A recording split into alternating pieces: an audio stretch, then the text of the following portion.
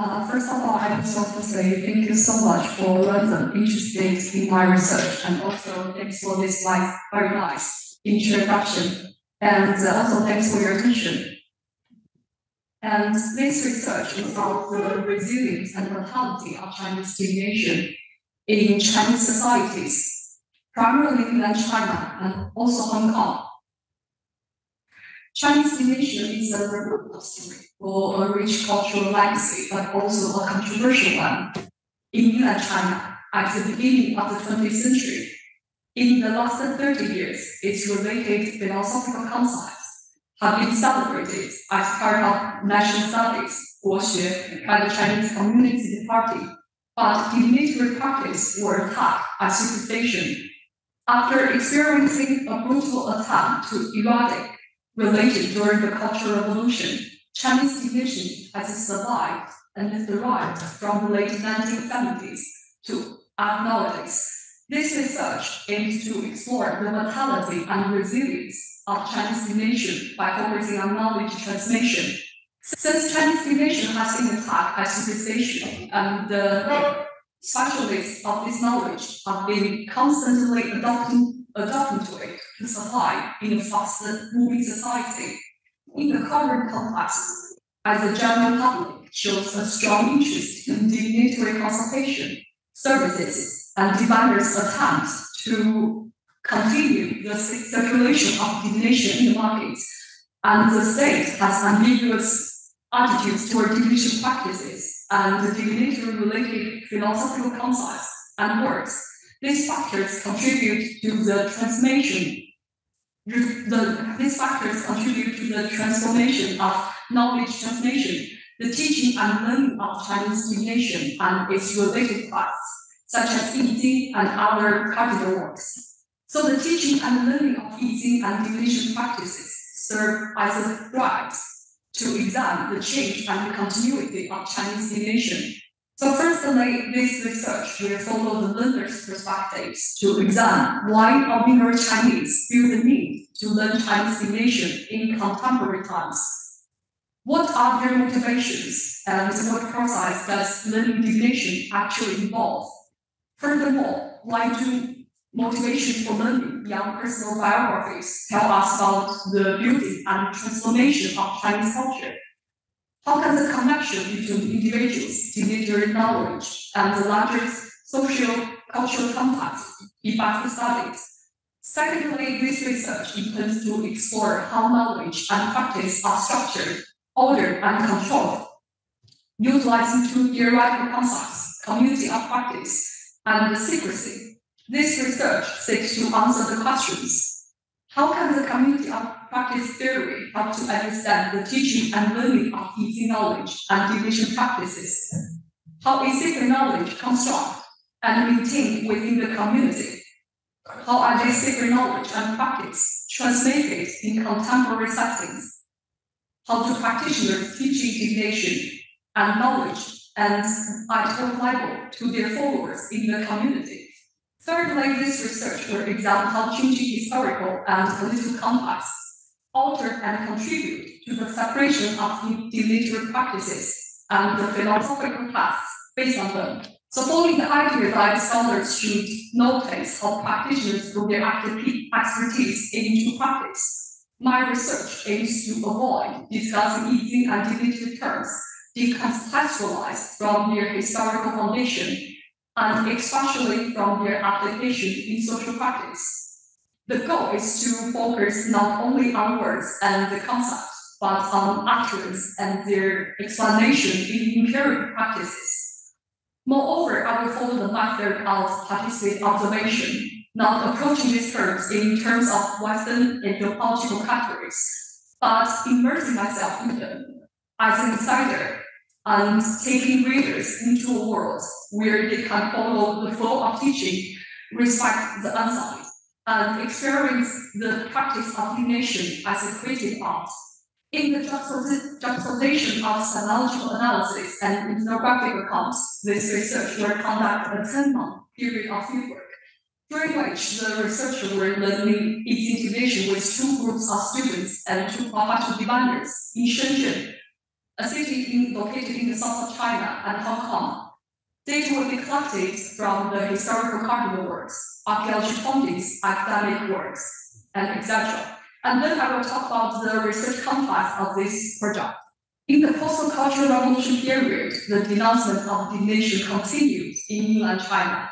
The Chinese Communist Party classifies 5 religions as orthodoxy and officially permits their practice in the country. They are Buddhism, Taoism, Islam, Catholicism, and Protestant Christianity. Although never explicitly defined, the rest of the traditional beliefs and traditions which had any potential to be incompatible with rationality, science, and the material logic of Marxism-Leninism were labeled as feudal superstition, 封建迷信. Chinese divination was targeted as superstition, and this ideology transmitted through the educational system, state mouthpiece, mass media, and campaigns against the diviners. But in reality, actually, the divination pervades various aspects of Chinese life and culture.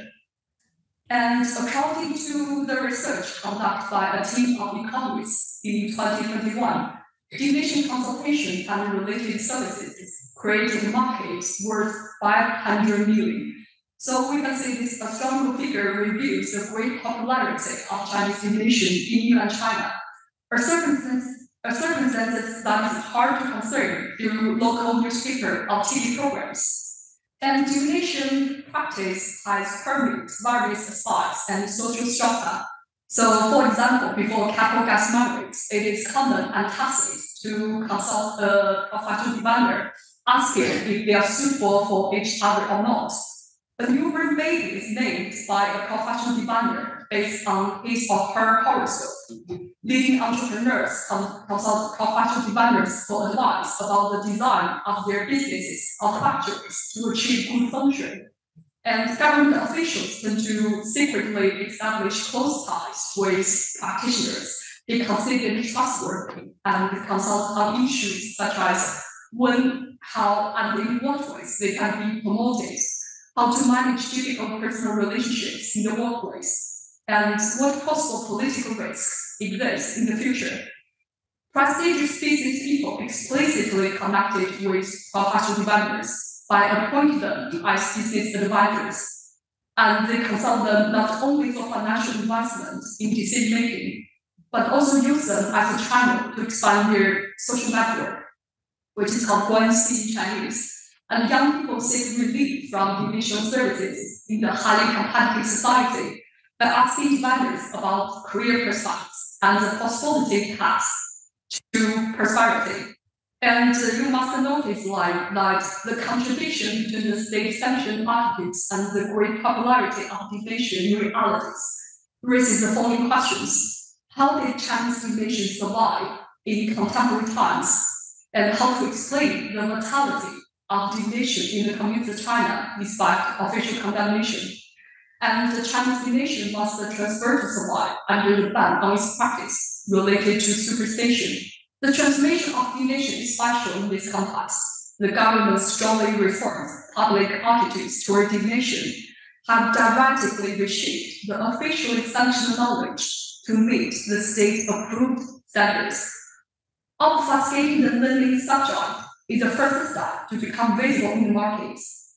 Practitioners repackage divination techniques and related concepts, hiding them under the cover of the transmission of traditional Chinese knowledge. This obscured the original purpose of learning divination and shifted the focus towards disseminating Chinese cosmology and philosophical concepts. And students obtained the tacit acceptance that they are delving into traditional Chinese culture, with only a secondary emphasis on actual divination techniques. So altering from traditional divinatory consultations between diviners and clients to the teaching and learning of Chinese divination is a strategy to navigate state regulations and gain market visibility. In recent years, people from various social backgrounds have invested years in learning Yijing-based and Yijing-derived divination techniques, although without the intention of becoming professional diviners. So in the markets, practitioners provided both short-term and long-term divinatory courses. And before 2020, there were many advertisements for divination courses on websites, and the tuition fees ranged from thousands to hundreds of thousands of RMB, equivalent to about 100 to 20,000 euro. And this situation has changed greatly in recent years. So, and then I'm going to talk about what is the context and the significance of this research. So as Benton notes, the 21st century is an area that remains widely under-researched, largely because it demands dedicated ethnographic research that requires deep engagement with communities involved. In the past, studies of divination have been conducted primarily by outsiders, where insiders are able to explore communities that can be quite private and hidden from outsiders. Because of the sensitivity nature of Chinese divination in politics and the privacy concerns associated with practitioners and their students or clients, in-depth anthropological research on diviners and their students or customers require that the researcher establishes strong relationships, not only with the practitioners, but also with their customers or students to secure permission to conduct research. And the most anthropological research of Chinese divination focuses on diviners or the social and cultural dimension of divinatory practices. And scholars hardly pay attention to learners, but a focus on the diviner alone misses the fundamentally social nature of divination. It overlooks the inherent value which comes with divination and how to explain why in contemporary China large numbers of people spend years in learning divination.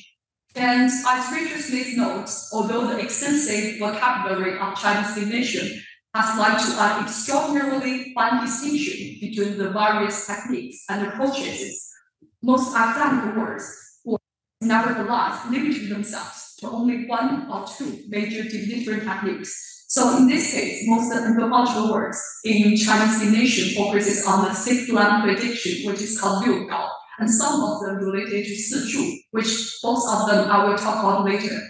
And actually the complex divinatory systems and their entangled tasks may discourage novices at the beginning. And this class, the Yijing or classical change, diverse in its origin, and which is considered as unsystematic and subject to radically different readings and understandings. These unique divinatory systems, which is often practiced afterwards, left ample room for interpretation.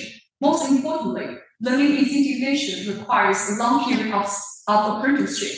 And the third point is the segregation between historians and anthropologists. The changing historical and political concepts altered and contribute to the separation of divinatory practices and the philosophical tests based on them. Both historians and anthropologists have recorded in detail how Yijing-based divination was given the label superstition and then transformed into state-sanctioned knowledge. Against this backdrop, the entire package of Yijing knowledge system and its divinatory system was separated. This separation severed the divinatory system and its deep-rooted connections with all layers of the Chinese knowledge system. Anthropologists often have little experience in inquiring the full range of Chinese divination systems and the Chinese culture interwoven with them, limited access to the field, consequently leads them to critique practitioners and divination techniques based solely on interpretation of individual cases involving strict diviners. Historians really have prolonged experience with leading social practices and thus underestimate the profound potential of ethnographic data in analyzing classic cultural knowledge. This research suggests that the use of both anthropological methods and historical material will further our understanding of Chinese divination in the context of contemporary settings. And this project will be the first to focus on the learner's perspectives when examining Chinese divination, with the aim of establishing a new trajectory for divination research. This study will delve into the personal narratives of students to uncover the broader socio-cultural context surrounding divination and my personal and professional backgrounds, I am a practitioner and an academic, gives me the great privileged position as an insider. And as an insider, I definitely have the shared knowledge with a group of people, and I will have the advantage of easier access to the investigated phenomena, which is the basis for the uniqueness of this research. And my unitary and anthropological backgrounds and expertise in various divination enable me to describe and interpret the gathered data from the field from a particular lens. And then I'm going to show the general overview of this project. So in the chapter 2 is the learner's perspective. I will provide quantitative data about learners, and I'm going to show who are they, what are their professional backgrounds, their genders, where do they come from, why do they want to learn divination, what are their life stories, and what made them decide to learn divination. And on the chapter 3, change and continuity, modernizing Chinese divination, and chapter 4, the curriculum, mainly focuses on the teaching content in contemporary society. What kinds of factors stimulate practitioners to reform, recombine, and reinterpret divinatory knowledge to reach a mass audience? What has changed? How do practitioners modernize their ancient crafts? These 2 chapters will follow the flow of teaching, revealing the detailed explanation of the mechanism of 2 Yijing-based divination, Meihua Yishu and Siglan prediction, Liu Yao, the 2 Yijing-derived divination, Qimen Dunjia and Sizhu. And the chapter 5 is called Privacy and Secrecy in the Context of Divination. This chapter is about the social learning of divination. This research founds the social learning associated with 1C, which is called social relationship and networking, is an implicit part of the curriculum. The teaching and learning continues outside of the classroom, not just exists between teacher and students, but also happens between learners themselves, between senior learners to novices. The vertical learning between the teacher and students, and the horizontal transmission between senior students to new students will provide rich ethnographic material to examine the application of the theory of communism, the theory of communist practice, and the theory of secrecy in the context of Chinese divination in contemporary China. The related research questions are: how can the community of practice theory help understand the teaching and learning of easy knowledge and divination practices? How is sacred knowledge constructed and maintained within the easy society? And the chapter 5 is called To Be Invisible is to Be Forgotten. This chapter is about the narratives of an insider, how to become an insider in the Chinese divinatory community, how to conduct the divinity-related research in mainland China, how to approach diviners and their clients or students, what is the struggle to be an insider. As an insider, how to professionally play the game of involvement and detachment in doing fieldwork and writing and anthropological work. And then I'm going to talk about the theoretical foundation of this project. So given the situation of a diviner in crisis in mainland China, some degree of secrecy is inevitable. Divination has always been characterized by carrying both subversive and the mystical undertones. However, given the increasingly threatening repression in the current political situation, secrecy is not only the attractive element to appeal to an audience, but also a prerequisite to maintain a safe space for teaching. And Chosen defines secrecy in religion as 3 different types: mystery, asceticism, and social secrecy. Mystery refers to knowledge that is inaccessible and unknowable to us, which supposedly comes from the divine, and therefore can only be acquired through divine revelation. Esoteric secrets refer to the hidden meaning of something behind its appearance, emphasizing that merely hearing or reading about it would lead to a flaw of understanding. Therefore, its meaning can only be accessible to those who have been instructed in their proper interpretation. Although Chinese divination is not considered an explicit religious practice, neither by the state nor by most practitioners. These nuanced distinctions are useful to this inquiry. In the current context, secrecy plays an important role in translation. Divination practices combine asterical secrecy, which means like understanding is transmitted through practice / experiential learning, and social secrecy, which applies to the restricted by practitioners. These are the strict rules by which new learners are tested, closely scrutinizing their intentions and expectations for learning divination.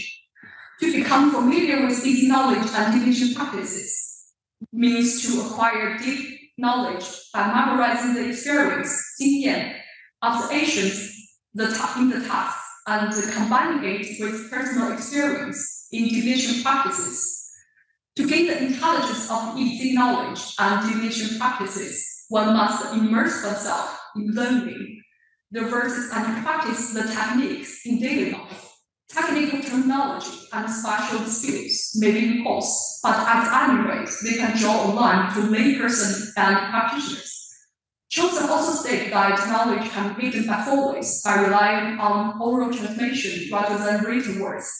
Through this stimulation, whereby something may be present and visible, but not explicit, which is protected by lies, misleading, disguise, deception, silence, or simply not talking about knowledge, and obfuscation by making things appear more complex than they really are. And secrecy can be seen as an effective way to establish authority and gain control. In the discussion of Shin Buddhism in Japan, Johnson believed that secrecy is a widespread means of establishing social power and structuring religious organizations. The social function of secrecy is hardly discussed among the anthropology of Chinese divination in contemporary China. Much more needs to be learned about what happened to these Yijing communities in contemporary periods. When the divinatory knowledge and practice outside the mainstream also have to be dissembled and concealed to escape state persecution. This research will investigate the maintenance and construction of secret knowledge within the Yijing community. And the second theory I'm going to use in my project is called the community of practice. This theory will be used as a framework to examine how teaching and learning was entangled with Guanxi and secrecy. Winter states the social nature of learning and describes community of practice as an entity bounded by three interrelated dimensions: mutual engagement, joint enterprise, and shared repertoire. Mutual engagement represents the ways members engage with and respond to each other's actions and establish relationships based on this engagement. Joint enterprise is a process in which people are engaged and working together toward a common goal. Finally, shared repertoire refers to the common resources and jargons that members use to navigate meaning and facilitate learning within the group. Based on my years of experience in learning and teaching Chinese divination with groups of learners in the Yijing community, in the context of contemporary China, I extended the meeting secrecy as the third point in the concept of community of practice. I defined meeting secrecy as a stage in which people have the obligation in maintaining and concealing each other's private information, which revealed through divinatory practice.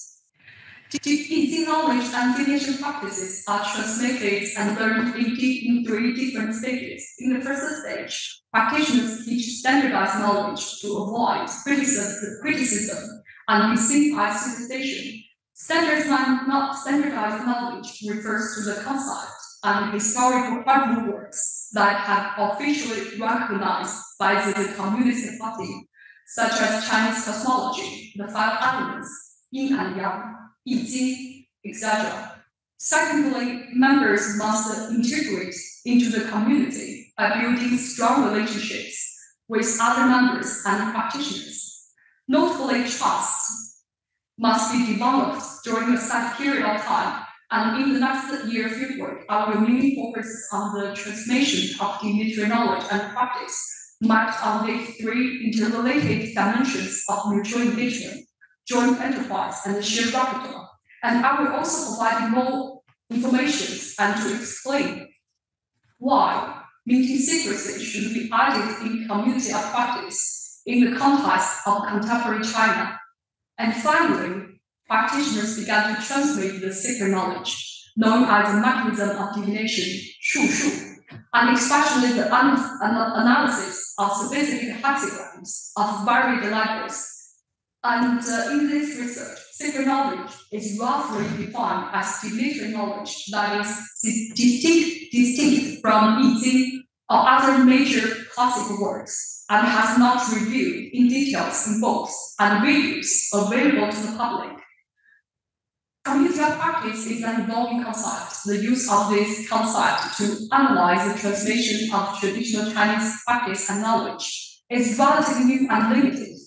In the next year, I plan to conduct fieldwork in mainland China and Hong Kong to examine how the teaching and learning of divinatory knowledge and practice marked on the three dimensions. How does one become a key member of the community and learn secret knowledge? Does the concept of an insider trajectory within a community of practice help us understand what is happening? And then I'm going to share some content from my chapter 3, the curricula. In the following, I will show the mechanism of three Yijing divination, which are the main components of the curriculum of the Yijing community, which I researched. Through the explanations of layers of project knowledge, I aim to provide examples of what is standardized knowledge and secret knowledge in the transmission of divinatory practices and knowledge in contemporary China. Why knowledge needs to be structured in this way, and what kind of participation in this Yijing community is entitled to learn secret knowledge from the practitioner. And in the following, this research will show data that I have already collected from 2013 to 2018 in one Yijing community in Shenzhen. This community was led by a professional diviner, teacher Liu, who has specialized in various Yijing divinations and has more than a decade of teaching experience. The Yijing community is located in a modern office, spanning around 500 square meters, suited in a high-end commercial office building in Shenzhen. The community was organized by teacher Li and consists with around 50 learners aged between 25 and 65 years old. Learners in the community come from diverse social backgrounds. Most of them are businessmen, top managers, university students, government officials, and professors. I just show some pictures in here, which I took like 4 years ago in Shenzhen in his office. And actually, this is his personal study room. So I was lucky to stay there in the past few years and drinking tea with him and with friends / students. So based on my past experience in teaching Chinese divination, I noticed that Chinese divinatory systems are merely constructed by obscure terminologies. If one sentence contains more than 3 unfamiliar terms, it can easily confuse the students. So in the following, I will avoid using divinatory terms when explaining the mechanism of the three Yijing divinations. And then I will gradually introduce more complicated terms and concepts to show the layers of knowledge that exist within the Chinese divination system. The practical knowledge was acquired from 2013 to 2018 when I started with teacher Li and his students in this Yijing community, and also from academic analysis of archaeological findings, historical works, ancient and modern divinatory works. And six-line prediction is the most popular divination techniques in nowadays. One can easily experience this craft, which is over 1,000 years old, from a street diviner in mainland China, Hong Kong, or Taiwan, as one of the most widespread Yijing-based divination that refers to techniques involving the generating of a hexagram or hexagrams. Sigma prediction has got grounds from both the supply side and the demand side. This is perhaps because it's relatively easy to understand divinatory mechanism and its acceptability.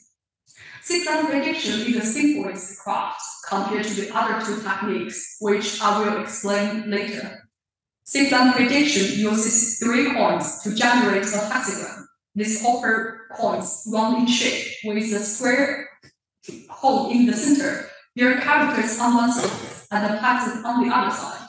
This unique coin design was officially recognized currency from 2021 BCE up to the area of the People's Republic of China. In modern times, the ancient tradition of using this coin has been maintained by diviners who continue to employ them for Sigma prediction. Some diviners use authentic coins from the Qing dynasty or even earlier, where others use fake one for divination. First, I'm going to show a step-by-step tutorial for how to conduct the Sigma divination. So first, hold in your hand a question, and which is truly worth to question. With 3 round-shaped coins in your hands, close your eyes and think about the question carefully. Afterward, open your eyes, shake the 3 coins, and cast them 6 times. Record each casting result, noting them in sequence from the bottom. That is very important. Noting them in a sequence from the bottom to the top. Most importantly, jotting down the exact time of the divination using the formats of year, month, day, and hour. So the side with character is considered as the front, and with the side with the pattern is considered as the back. 2 hats represent yang, 2 back represent yin. 3 hats are recorded as yin, marked with an X, and the 3 back are recorded as yang, marked with a point. After shaking and casting the 3 coins 6 times, one can generate a hexagram based on the before-mentioned rules. And in Chinese divinatory system, this is a tacit routine to meticulously record information about the divination, such as the questions asked, results obtained, methods for interpreting divinatory patterns, and so forth. So these traditions dates back to the Shang dynasty and has continued for the subsequent 2,000 years. The divinatory work, Yijing, serves as a repository for Chinese divination systems. Scholars from various schools and periods of time have provided commentary on Yijing. They have left an extensive body of work aimed at deciphering and interpreting hexagrams with this unique divinatory system.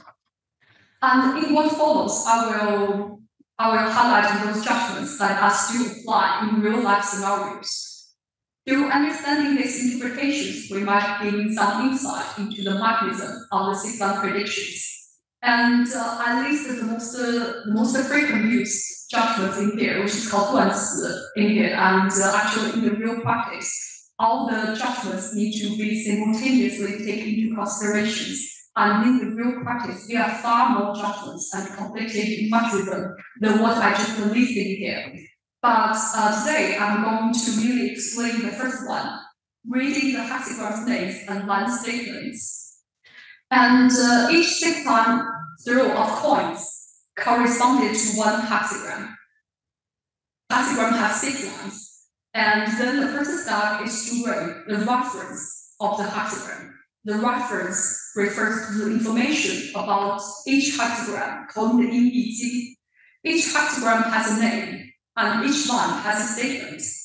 These line statements and hexagram names, with their often cryptic utterance, leave ample room for interpretation. The art of divination is to interpret the syntax for different individuals facing different situations, both in ancient time and the modern world.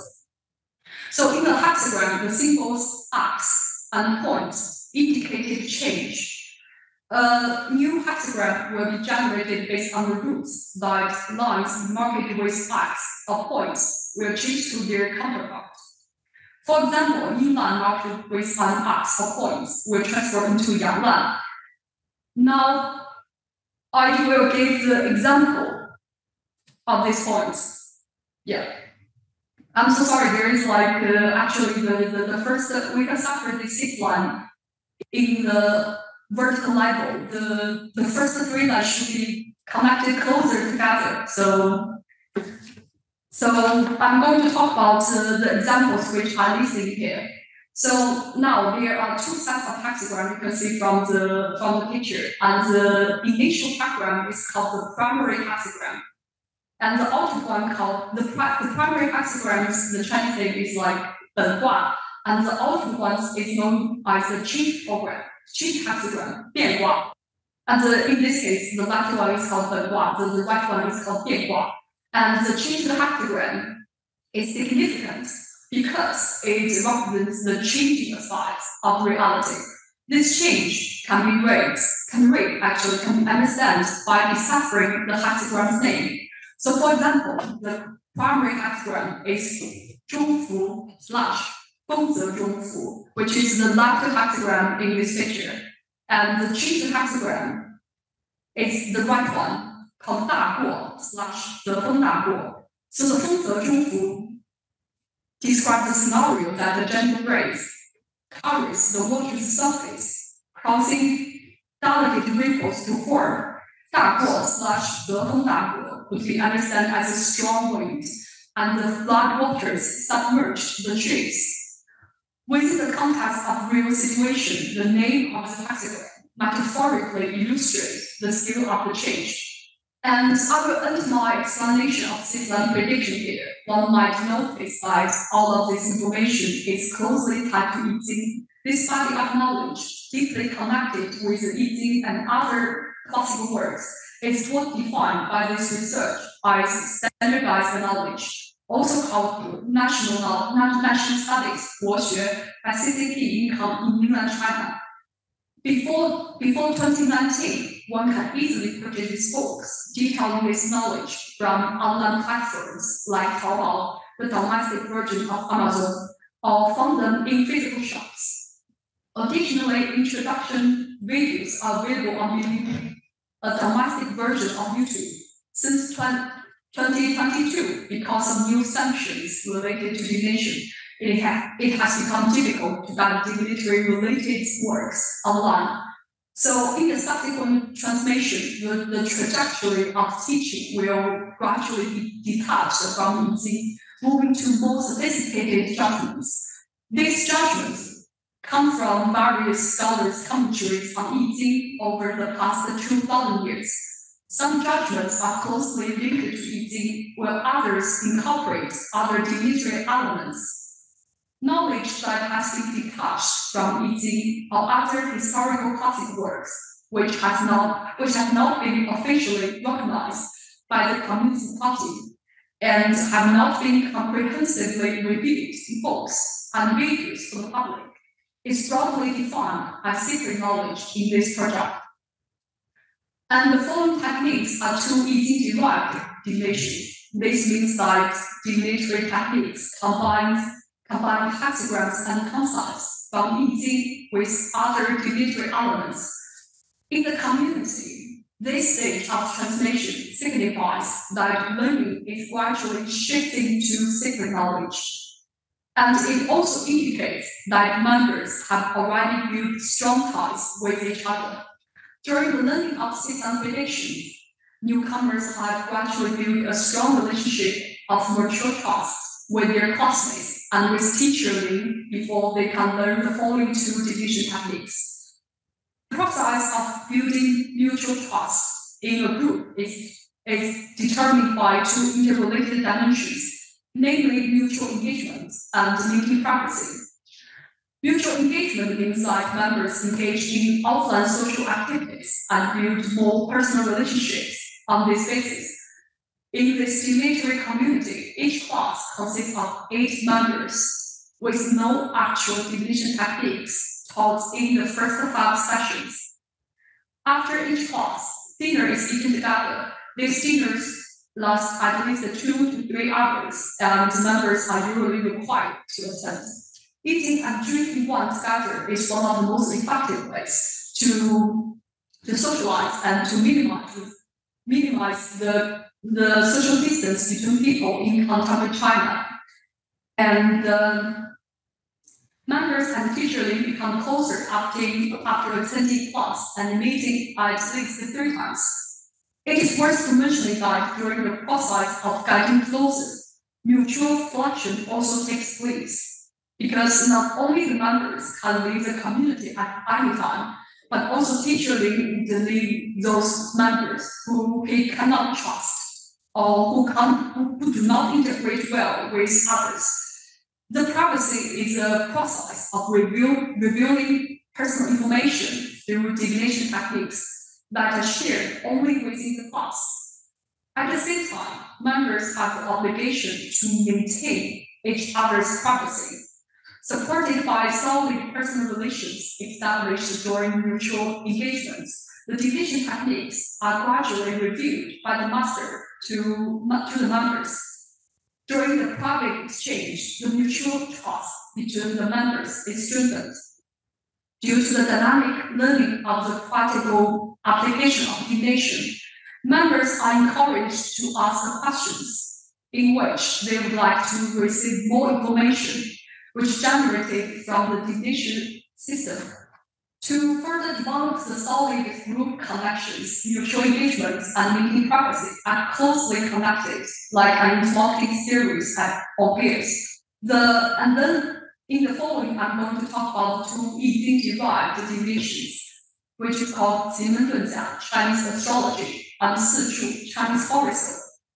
I may not have enough time to delve into the other two techniques too deeply, but I will briefly cover the history and basic mechanisms. Sizhu is a form of Chinese horoscope that uses one's precise birth information, year, month, day, and hour to create an individual destiny chart. This chart manifests through 4 periods representing the year, month, day, and hour in the corresponding order. Each period is comprised by a pair of signs, one from heavenly stems and the other from earthly branches. So I show an example here, and it is Winston Churchill's Sizhu. So, yeah, and 10 heavenly stems paired with the earthly branches create 69 called the sexagenary circle, 60花甲子. The earliest record of the full side of heavenly stems and earthly branches can be found on an oricon or unearthed in Shang Dynasty. And then I'm going to briefly introduce how the sexagenary circle works, how the 60花甲子 works. So we can imagine the ancient Chinese imagine the time as single. And the first character from the 10 heavenly stems is called Jia, and the first character from the 12 earthly branches is called Zi. So then the first pair is called Jia-Zi, and correspondingly the second one paired to the second one is called Yu-Chou, Bing-Ying, Bing-Mao, Wu Zhen Ji Gong Wu Xing Wei. So in general, in the 60花甲子, we have the six groups or 6 teams like that. So it's called 甲子, 甲戌, 甲申, 甲午, 甲辰, 甲寅. So basically, we can imagine this kind of we are 6 teams and six groups, and together generate by the concept of time as a symbol. And obviously, this is Winston Churchill's horoscope again. And each sign is associated with one element from the 5 elements, and either yin or yang.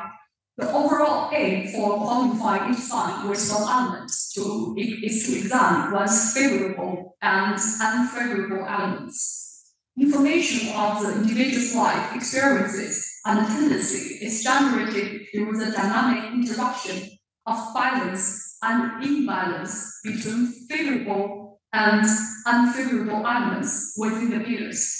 The 5 elements are the building blocks of the Chinese horoscope. The balance and imbalance between these elements serves as the primary references points and criteria for predicting individuals' life experience and tendency.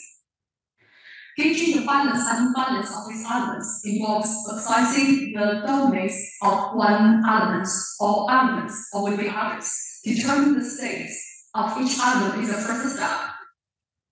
And the state of the 5 elements, metal, fire, wood, water, and earth, are intertwined with a calendaric system characterized by 24, 15-day solar periods, 24节气. The potential of each element is influenced by seasons. And then I'm going to talk about the last divination techniques, 奇门遁甲, which is called concealed in the peculiar gates. And this is the Yijing-derived divination techniques. This divination techniques was officially recognized by the Chinese Astronomical Bureau in Song Dynasty, and this highly sophisticated divinatory system appeared in the examination and was used for selecting astronomy students for the astronomical departments. Those students who could show their profound knowledge about 奇门遁甲in good literary styles were chosen as candidates and would be trained to integrate prognostication for meteorologic forecasting. 奇门遁甲 used as a word, which is divided into 3 plus 3 sectors. The components of this system are diversified. The 8 trigrams from Yijing, and they choose the post-Hubble trigrams, which is called Hou, Dian, Da, Hua, and Luo, Shu, Man, Verse. And the 8 entries. 9 stars from Beidou. Earth branches. All of those factors are based on a formula related to 24, 15 solar periods, 24节气. These components are arranged accordingly into each factor. And also there are more rotating elements in this system. The dynamic of change and stagnation are the key to understand the arrangement of the boards in 奇门遁甲. Where 奇门遁甲is present on a single board, its rotating components change every 2 hours. Beneath this rotating board lies a hidden static board. This unseen board remains constant, with its components never changing. The concept of change from Yijing can provide context for understanding the arrangement of both visible rotating board and the invisible static board. And then I'm going to show the one word from the 奇门遁甲, generated from the current times. And special thanks to Ransom. And thank you for your time.